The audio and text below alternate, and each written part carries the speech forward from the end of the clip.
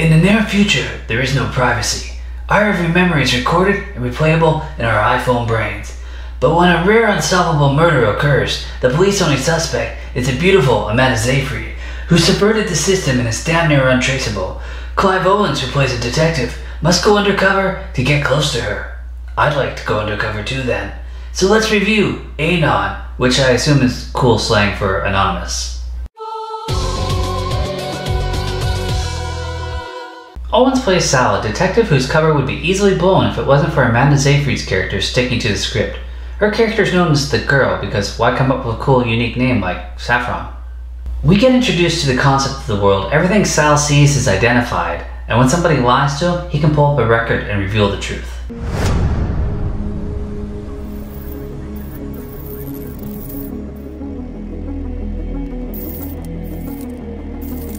So now we have a hacking crime. People's brains, man, being hacked, blinded, so the only thing they can see is what the killer sees.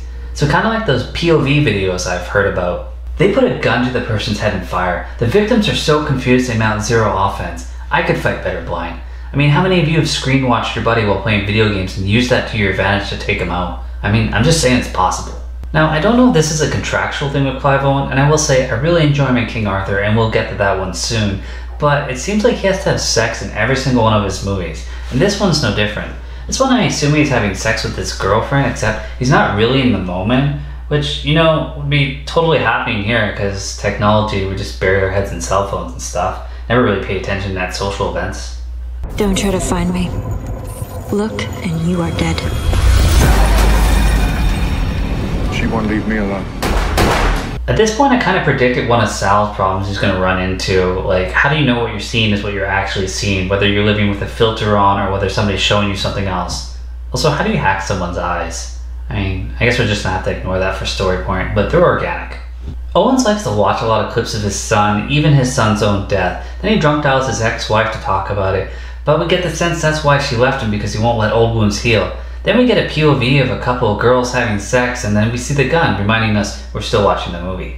Owens does get to the scene quicker this time and chases the killer. We see Seyfried, but maybe it's my heart, I just don't think it's her throughout this whole movie. And then his brain gets hacked and he starts seeing extra steps when he's running down the subway, and he trips and falls, manages to get away by using other things to hack his brain. Anonymity is the enemy. We've got to find out how she does it. You're going undercover. So she's seen him, but Sal wants to go undercover to hire her to delete memories from his mind. So they put out an ad after his boss hired a couple of cyber hackers to put false memories into his mind that will only hold up if she doesn't look too far back. Thankfully, that's one of her rules. Only see what they want her to see. So in this masterful undercover plan, Sal has to have sex with a hooker, do some coke, and then get her to delete it so his imaginary girlfriend doesn't find out. Convenient, Owens. Convenient. He does ask too many questions though, so she pulls a gun on him and then deletes memory of the whole encounter. What about people with memories of you? Like me. You can't get rid of memories. I can think of a way. So the tech guys manage to hack her frequency while all this is going on, and then they creepily watch her feed as she goes about her day and eats and, you know, gets naked, because that's what perverts do. So when she cuts her feed, they finally figured out that it's her past employers, people that have hired her to do jobs, that are dying. So naturally they want to send Sal back undercover. Why not just arrest her, you ask? That's a good question. And although the script is leading us to believe she's doing it, and despite my feelings, there's actually no proof for it. So she comes over and he wants her to delete his cocaine memories, of which he still has several lines on the table, so they do them together. Then she points the gun at him again and be like, are you sure you have a girlfriend? Because you're acting like a guy who doesn't have a girlfriend. And then she kisses him, and they have sex. What is this, like the third girl now, Clive? I'm telling you. It's in his contract. Now she goes to delete the events, of which if I'm Sal, I'm like, please don't take that away from me. But instead she finds his cover-up and angrily leaves. His buddy next door is shot, and they all think it's her. I guess it makes sense, she had a gun and she did threaten, don't screw her over or else. Sal gets suspended from the force a couple of times, and while he's sitting at home, he gets terrorized by visions of rats and fire and his son's memories getting deleted. She's vindictive.